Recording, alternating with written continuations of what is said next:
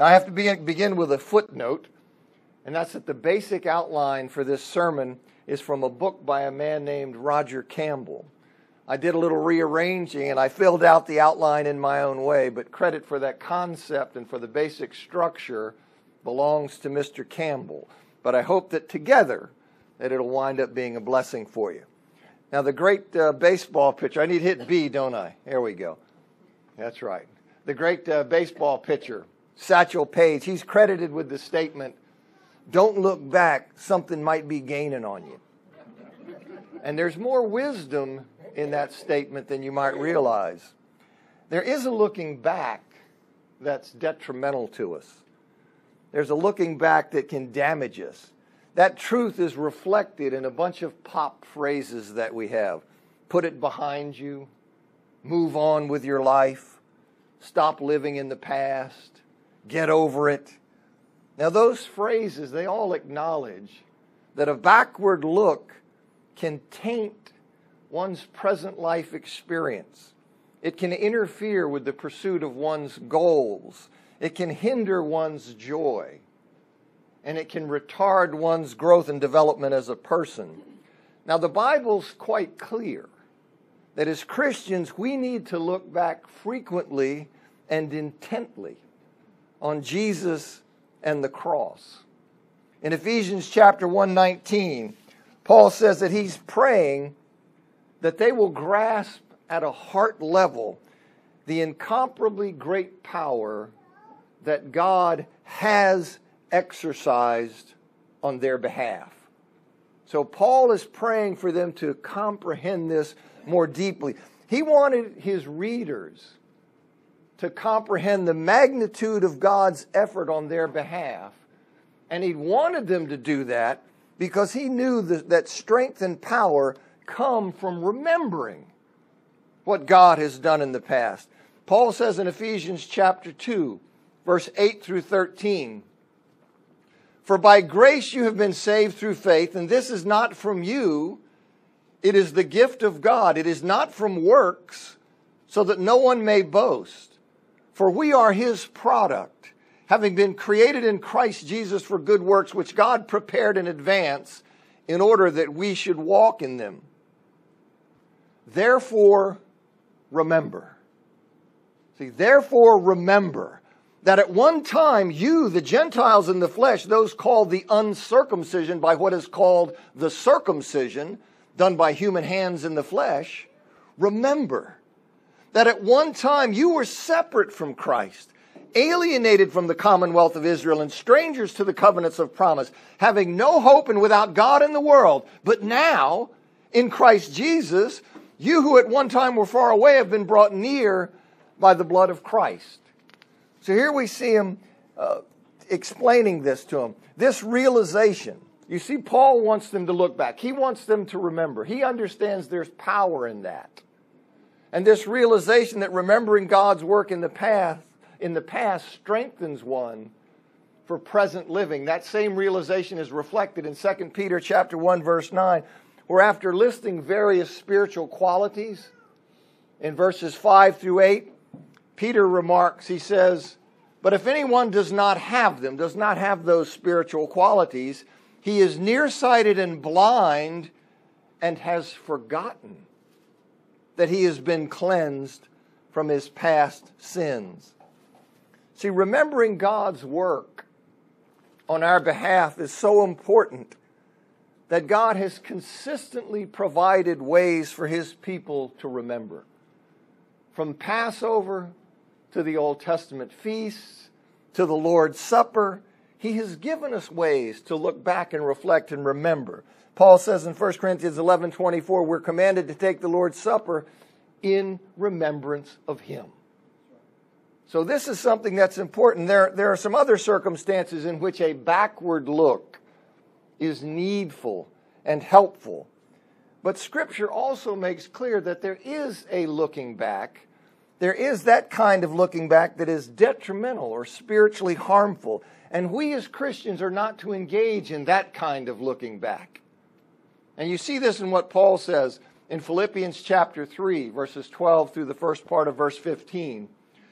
He says, not that I already obtained this, or already have been perfected, but I press on that I may indeed take possession of that for which I was also taken possession of by Christ Jesus. Brothers, I do not consider myself to have taken possession of it. But one thing I do, forgetting the things that are behind and straining for the things ahead, I press on toward the goal of the prize of God's upward call in Christ Jesus. Let us therefore, as many as are mature, think this way. Paul understood and he knew that he had not already reached the perfection that will be his at the resurrection.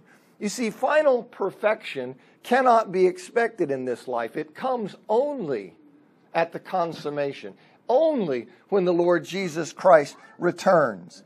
See, only then will our transformation toward Christ-likeness be complete. And you see that pointed to and suggested in like 1 John 3:2, Romans 8:29, 1 Corinthians 15:49, 2 Corinthians 3:17 and 18. But he pressed on in faithfulness. He knew that he had not attained the perfection that ultimately will be his. But he pressed on in faithfulness that he might take hold of the life for which Christ had taken possession of him. That's what Paul is doing. Paul ran the race of his Christian life with his eye fixed on the glory of unseen eternity. That's how Paul ran the race. In 2 Corinthians chapter 4, verses 16 to 18, he says, therefore we do not lose heart, but even if our outward man is being wasted away, yet our inward man is being renewed day by day. For the lightness of our affliction, which is momentary, is producing for us far beyond all measure an eternal weight of glory, as we focus not on the things that are seen, but on the things that are not seen. For the things that are seen are temporary, but the things that are not seen are eternal. You see, he forgot. Paul was focused on that. He forgot the part of the track that he'd already covered. Paul forgot that. The life he'd already lived, and he focused on that part of the race that was before him. Paul kept his eyes focused on that. He lived his Christian life in the present rather than the past. And he says that all those who are mature should take that view. All who are mature, and in keeping with that example and admonition, we're not to look back. You see, we're not to look back on our old life outside of Christ, for example. Well, what kinds of backward looks are included in this thing where Paul says, I don't look back, but I keep focused? What kinds of negative backward looks are there? The kinds of things that mature Christians shouldn't be doing. Well, the first thing is that we're not to look back at our old life outside of Christ and see it as better than it was.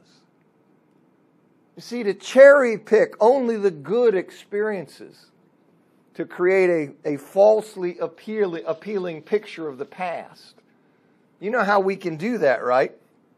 The truth of the matter is that that old life was one of corruption and alienation from God. You know, I'm tempted to do that. Look at all the times that we had when I wasn't a Christian and think about those things. But the reality is, what was that life? It was corruption and alienation. Paul has the right perspective when he says in Philippians 3:7-9, but what things were gains to me, these things I've considered loss on account of Christ. But even more so, I consider all things to be loss on account of the surpassing value of the knowledge of Christ Jesus my Lord, on account of whom I've lost all things. Indeed, I consider them dung, that I may gain Christ and be found in him. Paul had all kinds of stuff. You know, he was rising above those of his own generation. You know that. And yet, as Paul became a Christian, he could look back on all those things that he could cherry pick, and he saw his life outside of Christ for what it was. It was one of alienation and corruption. You see, but the old life has a certain pull. one can certainly be tempted to return to that old life. I mean, that happened to Israel as during the Exodus. They looked back longingly on the days in Egypt, right? You remember Numbers chapter 11, 18? We were better off in Egypt. Right? We were better off in Egypt. And Jesus certainly knew it was something that could tempt the disciples. That's why he said in Luke chapter 9, verse 62, no one who puts his hand to the plow and looks back is fit for service in the kingdom of God. So one of the things backward looks, we cannot look back at our old life and see it as something better than it was and create it as some kind of great land or something like that tempts us to want to turn back to it. But secondly, we're not to look back at past sins as though they haven't been forgiven.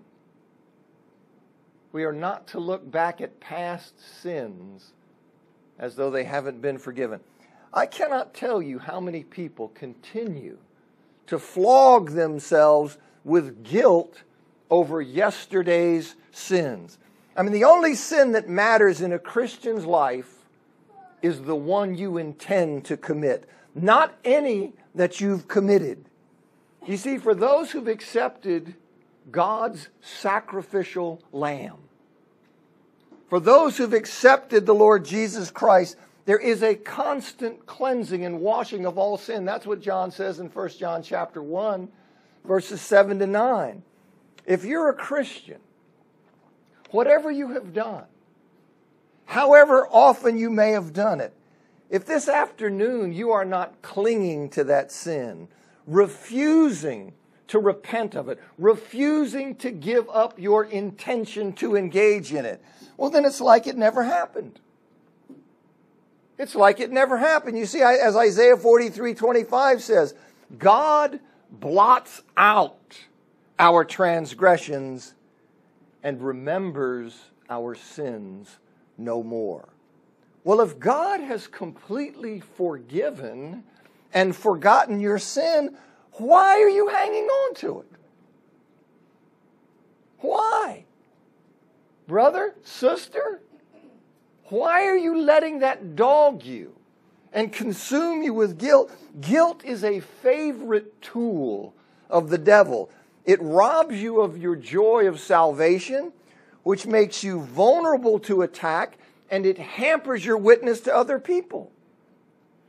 You see, as a faithful Christian, God has forgiven you, and He intends for you to be released from your guilt. He intends for you to be liberated from your burden so you might rejoice in the magnificence of His mercy. See, that's what will motivate you to tell others about the great God you serve. What has He done? I had this thing that I had no way of getting rid of. There was no way for me to come out from this ton that was on me, and He has liberated me from that. Now, who is a God like that? You see, who is a God like that? And see, that's what will then tell you, I have to tell you about Him. He is a liberating God. He has taken my guilt and He has freed me from what bound me. And you will be someone then who will be excited about sharing the great God that you serve. The third thing is that we're not to look back at past failures and mope about what might have been. I mean, everybody's life is sprinkled with failures and defeats and disappointments. But nothing can be gained by dwelling on them. No good comes from that. That only leads to an excessive fear of failure that winds up paralyzing you. You see, if you constantly dwell on failures and those kinds of things, well, then you become so afraid to step out and do anything because you're just certain that it's going to fail. So you wind up being paralyzed. It's the classic defeatist attitude that nothing's worth trying because it will never succeed. You're all familiar with the man who had less than 3 years of formal education, who'd failed in business in 1831, was defeated for the legislature in 32, again failed in business in 33, was elected to the legislature in 34, defeated for speaker in 38, defeated for elector in 40, defeated for Congress in 43, elected to Congress in 46, defeated for Congress in 48, defeated for the Senate in 55, defeated for the vice presidential nomination in 56, and defeated for the Senate in 58. That was Abraham Lincoln. So you see this idea of dwelling on past failures and letting that paralyze you so that you are a defeatist and frozen and will not keep striking out and venturing and going forward because you feel now you've been flea trained. You know, that idea of putting the flea in the cup and he bounces and bounces and then he quits and quits and quits because he's gotten convinced there's no point in it. Whether that's true or not, it's a nice illustration. I figure a flea's too stupid to learn anything. But you see that idea, the being conditioned that way. Take the Apostle Paul's exhortation to heart. Whatever failures there may have been in the past, whatever disappointments you may have had, they are water under the bridge. I know that's easier said than done, but my job up here is to say it. You see, they're water under the bridge. Tom Clancy, a well-known writer, he expresses the concept this way. Fix your eyes forward on what you can do, not back on what you cannot change. You see, strain for the things ahead. Push on in the power of God to be the person that He wants you to be. That is the mature Christian attitude. Looking ahead in the power of God, straining forward to be the person that God wants you to be. The fourth thing, we're not to look back at old conflicts or past mistreatment by other people. Rehashing old wounds. That will only make you bitter and angry, which is sinful. And it will rob you of the peace and joy God intends for you to have in Christ. We live in a culture of absolute victimhood. A culture that encourages us to dwell on every wrong that has ever been done to us throughout our lives, and then to use that as an excuse for not being who we should be or doing what we should do. And it's damaging. This is just a modern version of self-pity. That's what that is. And Satan will exploit that spirit and that attitude in a heartbeat. As somebody has said, Satan's invitation is, come unto me, all you who are grieved, peeved, misused, and disgruntled, and I will spread on the sympathy. You will find in me a never-failing source of the meanest attitudes and the most selfish sort of misery. At my altar, you may feel free to fail and fall, and there to sigh and fret. There I will feed your soul on fears and indulge your ego with envy and jealousy, bitterness and spite. There I will excuse you from every cross, duty, and hardship, and permit you to yield to temptation. You see, he will take that attitude, that focusing on all these wrongs, that attitude of self-pity. I've had this done to me. I've been to, and make that the center of your life, and he will take your life and throw it in the trash the whole time you're talking that way. He'll say, that's right, yep, oh yeah. Well, you're off the board. You're off the battlefield because you're just absorbed with what's happened to you.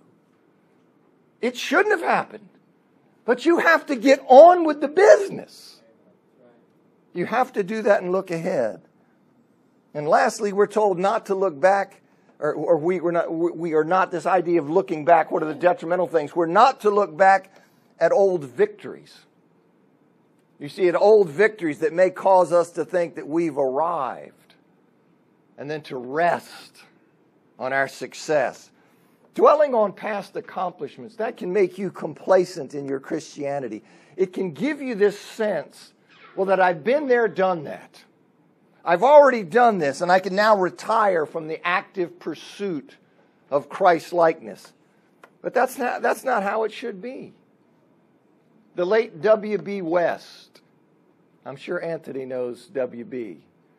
The late W.B. West He told during a chapel at the Harding Graduate School, now called the Harding School of Theology, he told how someone had asked the great artist, Leonardo da Vinci, which was his greatest painting. And da Vinci's reply was, the next one. You see, and that's Paul's attitude. That's Paul's attitude in Philippians chapter 3. This great soldier of Christ, I dare say, had done far more in service of Jesus than any of us in this room. Paul had given his life and been kicked all over the Mediterranean world to tell people about Jesus Christ. But he refused to be lured into complacency by his glowing resume. He was looking ahead. He was looking to the next one. And that's how we should be. All of the things, we can't change what's happened in the past. That's just something that is used to hinder our fighting in the present. See, we are to be people who are focused and striving and seeking, and not to be distracted and not to be having these kind of inappropriate backward looks. Look back to Jesus, look back to the cross, remember what God has done for us, but don't do this kind of looking back that is harmful and detrimental and contrary to the spiritual life of a mature Christian. We are to be focused and looking ahead.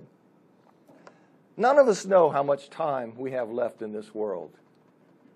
And Bill's passing last week, that certainly reminds us of that. None of us knows how much time we have left. And in running the race that is the Christian life, we, like Paul, we are to forget the part of the track we've already covered, and we are to focus on the finish line. Just looking like this, living like this, straining like that. Paul doesn't dwell on past accomplishments. He doesn't dwell on failures in his ministry, but he strains to be faithful till death. That's what he's trying to do. He's trying to be faithful till death in the energy and the power that God works in me by the Spirit. I want to serve him till my last breath. And that's what Paul is doing. He labors to finish the race so that he might gain the prize promised by God's heavenly call in Christ. 2 Timothy chapter 4, verses 6 through 8, which I preached on in the not too distant past. That's all. That's how life gets categorized now. The far past, the not too distant past, and right now. But I preached on that in the not too distant past. But it's a kind of commentary, really, on Philippians chapter 3, verse 12 through 15, that's delivered right next to the finish line. And Paul writes there, he says, "For I am already being poured out as a drink offering, and the time for my departure has arrived. I have fought the good fight. I have finished the race. I have kept the faith. Now there is laid up for me the crown of righteousness, which the Lord, the righteous judge, will give to me on that day, and not only to me, but also to all who have loved his appearing." May that be the way we are, brothers and sisters.